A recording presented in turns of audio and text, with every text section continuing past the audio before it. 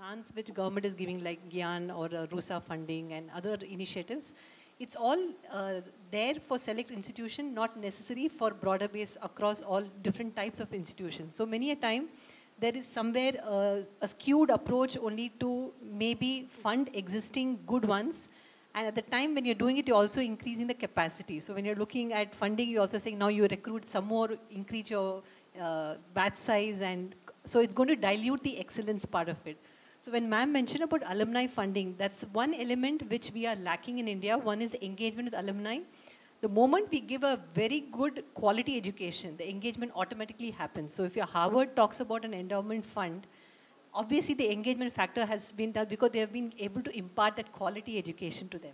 So they are on their own coming back and willing to give that. And plus when you have the accountability and the transparency as how the money is being effectively utilized, then it's a win-win model. Then people will just come and you'll have so much of surplus funds, then you have nothing to actually say that, okay, this is something which is self-financing. So you have people, different ways of actually people from the industry, finance sector coming to manage the endowment funds, investing in stock markets and plowing back. So that's a very interesting scenario, which not necessarily in our education, Indian context we face that, because everything is going unaccounted. So can we re-look at actually making more transparent? So even if you're taking extra more than X amount of fees, you plow it back to the system, have a framework which is transparent, you have the vision community or who are the decision makers in the admission process accountable and make it completely open to the public, and meritocracy is what demands. So obviously if you recruit the best talent, your output also will go up and the faculty also will get a better, so it's a win-win kind of a situation.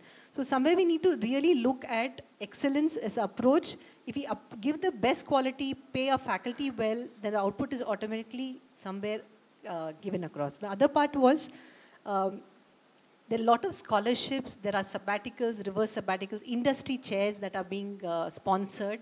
Now, if there is a research output coming in, automatically industry will see value and they would invest in it. So you don't see too much of, we do see funding coming from industry in terms of sponsoring chairs, but not necessarily across the board. You have CSR funds available also. We have that government, the existing companies needs to invest some amount of their profits, 2% into the any sphere. Now, how higher education can actually play a role, how companies can use the CSR funds to finance higher education is one element to actually look at, is a potential scope.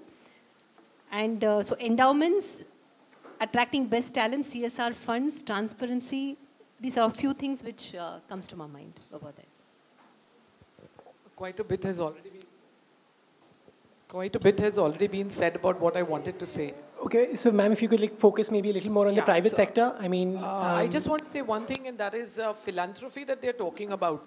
As far as India is concerned, I don't think that works on a big scale in our country. Okay, so philanthropy is something that they should not depend upon. We can have only, you know, an Infosys or a Wipro and those kind of institutes will believe in Tata's believing in philanthropy. So that's something that I don't agree with from the NEP. But yes, a lot of funding alumni is willing to give. Okay, but that comes in only when there is quality education institute. Today we are at in our college, we are able to get funding because we have attained a status.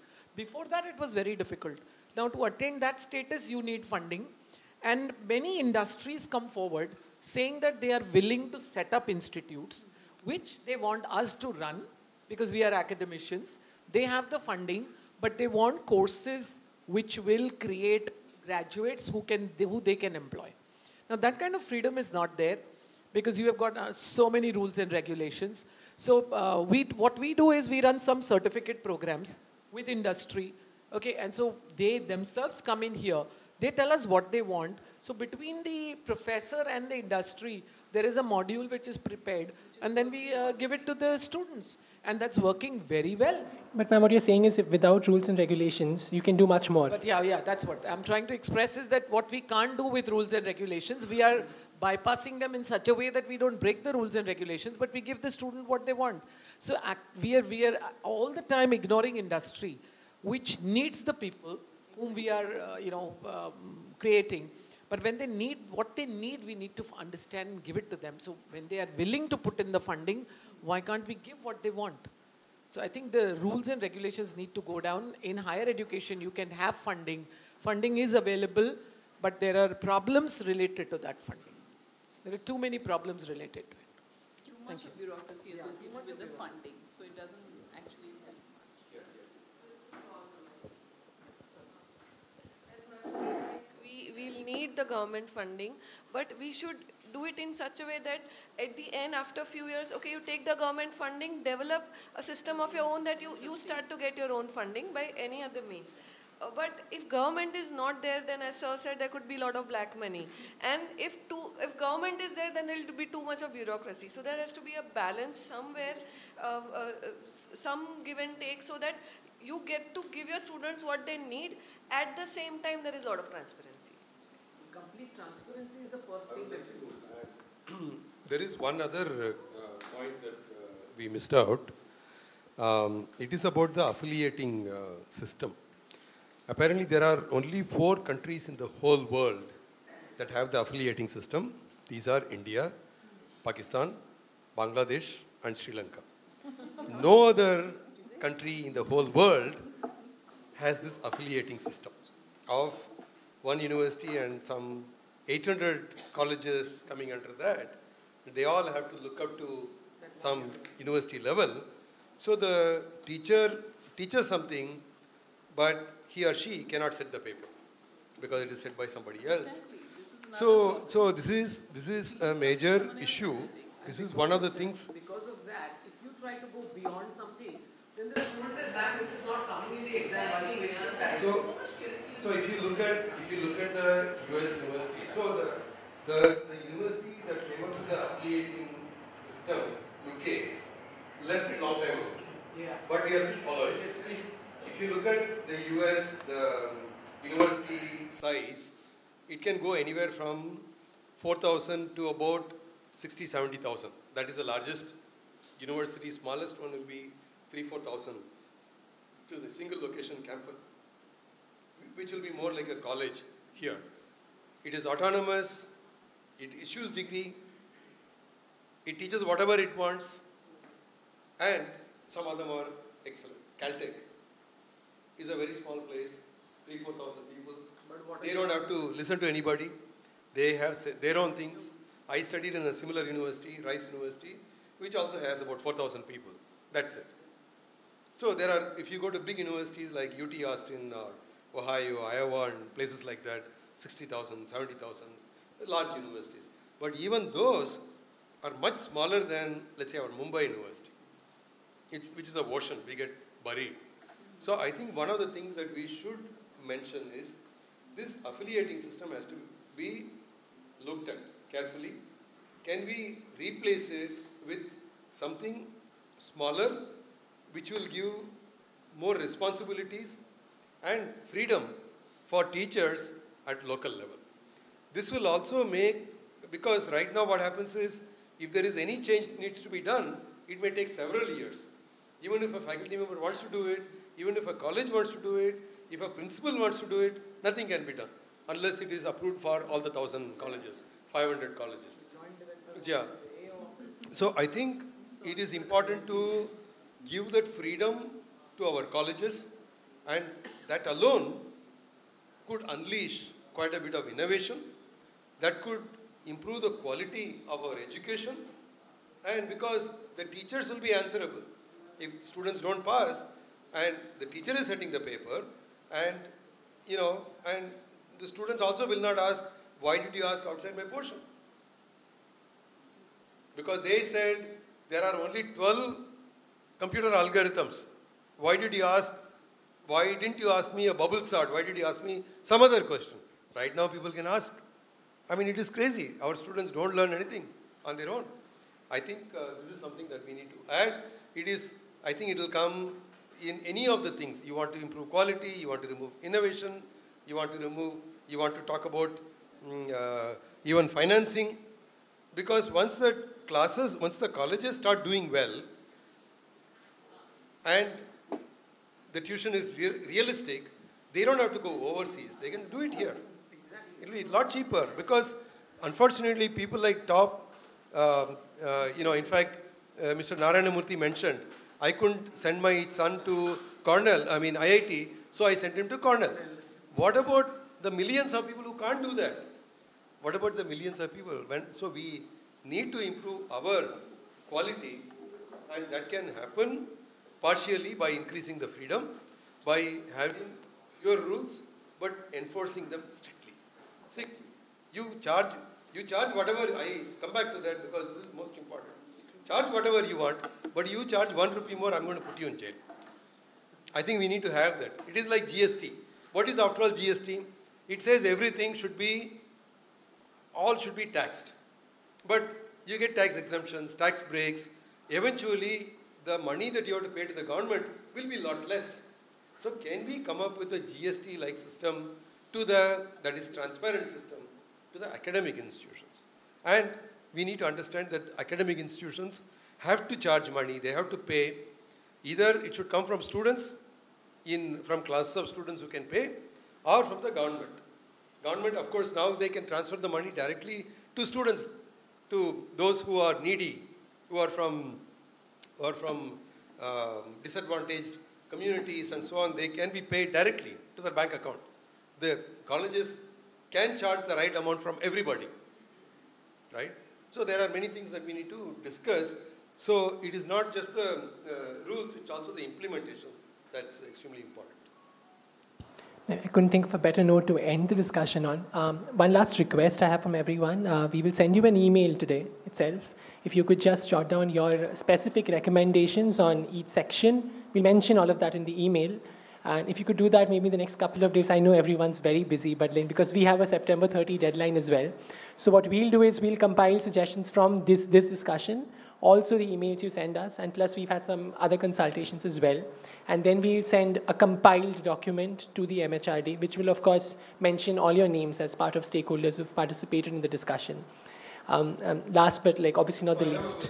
Yes. Another way to do that. One is to say, if you complete this, whatever you have, because everybody has lots of things to say. She has come up with 4 pages of things and so on. So it will not be practical for us to give information.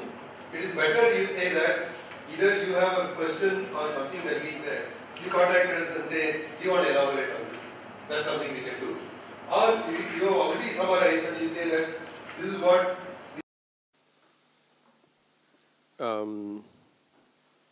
so I believe that there are some programs that can stand on their own, and I believe engineering is definitely one of them, and there need not be any subsidies for that. I believe that the students are already paying lots of money. Unfortunately, a lot of it is probably unaccounted. I think if we know exactly this is what is paid and that money is able to support the faculty members, there is enough money in the system. And if we pay the teachers well, the students will become employable, and as a result, more seats will get filled up. Now, students are not getting jobs, so there are many vacant seats. All that they have to do is pay the faculty members well, which is possible from the money raised from the students. A lot of money goes as black money right now. It's not accounted. So once we do that, I believe that, the thing is about financing higher education. I would say that we have to identify areas where higher education need not be supported by the government so much. Because to do R&D, those must be targeted activities. There are some areas where we want to do greenfield research, open-ended research in physics, in maybe humanities and so on, where the government has to give support. I would actually worry about supporting school education. That is something not even mentioned. So, as if we want to become a developed country, I believe that we have to improve our schooling. We have to let our children study, complete the schooling without stress of what they are going to do next. That they don't have to prepare for some entrance exam like JEE and so on, for 5 years, 6 years. We should get rid of that by providing vanilla bachelor's degree almost available on demand. So can we provide that? Can we say that at the bachelor's level, you go to any program, you will get reasonably good, will not be top of the line, not required. But if you take the top 1% of these students who pursue, they'll be as good as IIT students, they might even be better. It is possible. So I think we need to reduce the stress by, and let students make the decision about engineering, arts, design, and so on at the next level, not at the bachelor's level. Let them worry about it at the master's level. They'll be mature enough. Then it may even be possible for them to go to good places by self-funding, and of course, it is possible to, if we can improve the quality, students will get jobs, and as a result, they will be able to take a loan and pay it back. So I would say that there has to be a prioritization of what areas to be supported by the government and what are the areas that should be self-supported. And we need to discuss that. We need to, the government should spend its money only on some difficult areas, important areas, whereas the professional areas and so on, they should be self-supported. And we should also support school education in a bigger way. Thank you. So actually, I have to leave at 5. So perhaps it's better that others speak, and I'll listen. Is it okay? Okay. So whenever it is time. Okay. So I think that the realistic point is that there are centrally funded institutions and there are state-funded institutions, right? And they have a very different outlook and very different objectives. The IITs were set up with a very different objectives. So making the IIT students pay just because anyway they are going foreign or whatever. So then the real thing is to stop them from doing what they are doing or enable them to do actually work for developing India's engineering framework. So I think our way of funding, our way of finance, making the finances of IIT seems to be post facto. That anyway they're doing this, so now let us charge them fees. That's not the purpose of IIT was different, or purpose of JNU was different. And there, if there's a clear purpose that we want to generate elite knowledge or elite agents who are going to later on become something, and they need to be, because we need the smartest and the best, and they need not be hampered by their own personal. So that's a different story. I think to club all of this together seems to be a bad idea. And overall, I think that, how is education to be valued, or how is public health valued? So if you improve the health of your citizen, then the cost incurred, labor cost or whatever, welfare costs and so on, and they feed back into the economy and society and thereby generate support. So to put the higher education institution on a profit and loss account, because these are long-term investments. So I think before we tackle the financialization question, I think what are the outcomes of institutions and how do they really generate value over their life cycle? So I think if you want to analyze financing, see what was our passing out batch 20 years ago, right? And what value have they generated in society? And therefore, this is the value that was through taxes, has already been given, and so on. So I think if they have not generated value, and then you have, it's on the state exchequer, then you need to recover that value from somewhere, right? So I think it is more a longer loop. So I don't think, it should be more, so what I think is this question of financialization should be more driven by philosophy and long-term accounting, rather than just making, foreign capital or whatever, or faculty payment fees and so on. So I think the objectives are different and we should handle it in a different way and have a longer accounting cycle. That's my take on it. So I don't really have much different to say.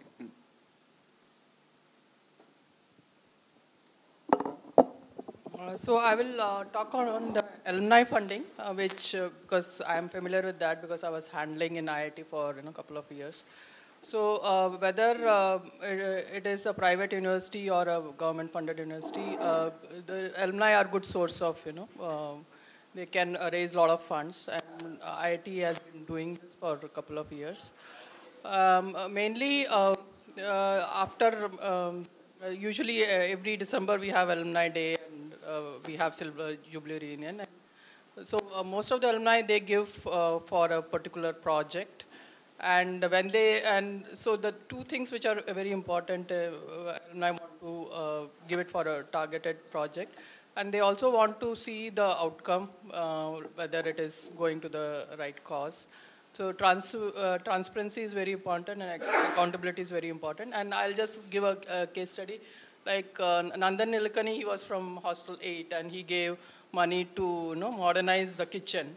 And in fact, Kannan was that time the warden and he did all, because previously it was all old chulas and all that, and it became all stainless steel kitchen. And then seeing that, then Kanwal Rekhi came and then he gave money for modernizing all the hostels. So when they see that things are happening in the right way, they are ready to give money. And this is one way of generating money from alumni. And IIT has been very successful. We have alumni funded the buildings, we have alumni funded labs, scholarships. There are more than 30 projects which are funded by alumni, and it has been very successful. I think the financial regulation and the the autonomy which we talk about today, I think in terms of college, it is a really difficult situation to achieve financial autonomy. And to quite an extent, we will be dependent on the government resources in terms of augmenting our infrastructure and for various grants that we receive and all. And second thing is that I think the PPP model is in the long run going to be the most effective model, because with the globalization coming in, I don't see we can stop private stakeholders to be in, or prevent them from investing into educational institutes, because I think they have the capital and we may have the expertise, and they may also have the expertise, and so somewhere we need to collaborate, and the infrastructure that we have and the whatever experience that they have, they could be brought together. And I think this could be a fruitful collaboration in terms of generating revenues, because the moment you have more relevant courses which are industry specific and in the market specific, then I think the value of your courses goes up. And then if there is a certain amount of deregulation which is provided in terms of fixing the fee amount for various programs and all, I think then it could be a more sustainable basis for generating funds which could lead to better, sort of investing back into the system and continuously improving it. And the second part is that I think somewhere the augmentation of the existing infrastructure is very much required. Because already, I think there are some institutions which are extremely in the outstanding category and some in the really, I think, excellent category. But there are the very good ones which can really be made into excellent. And I think somewhere this effort has to come, whether it's private funding or whether it's the government funding, whichever is possible, or international funding, some international collaborations. So these also could be one area which we could look at. But one more factor is that with the privatization coming in, we know that the programs are becoming expensive, education has become branded, and there is a price at which education comes. And so here, I think certain amount of regulation will be required to ensure that the education does not go out of the hand of the common person. And then we ensure that inclusiveness is maintained. So there has to be quality, there has to be augmentation, there has to be also the broadening of the base. Accessibility has to be increased, and I think the whole thing should be, I think the last point I really appreciate is to encourage excellence and efficiency performance-based funding of the higher education. And somewhere we need to benchmark which institutions receive the grant is a big question mark. Because those which may not be having the enough facility to sort of upgrade themselves, they are getting it, and those which require, sometimes they are not able to get it. And so we need to have a more transparent system. So somewhere when you're talking about higher education, you always say, or education per se, you say it's not for profit. And obviously we can't measure it in the financial terms. There's a lot of things which needs to be gone and looked at from the social good aspect. But in higher education, you do have a lot of scope for creating your own funds. Sir did mention about the black money and a lot of things which are actually coming into the education sphere, be it in school, college or higher education, they are not necessarily plowed back for the institution. So the people who actually are the teachers or the people who are working for the academic, furthering the studies, are not necessarily paid. So we do realize that the faculty teaching, they are teaching students who are going to get a package much more than them when they pass out.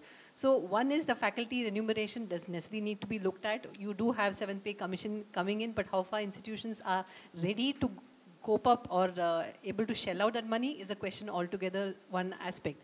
But having said that, when you look at based on your input, we want to add, subtract, we want money.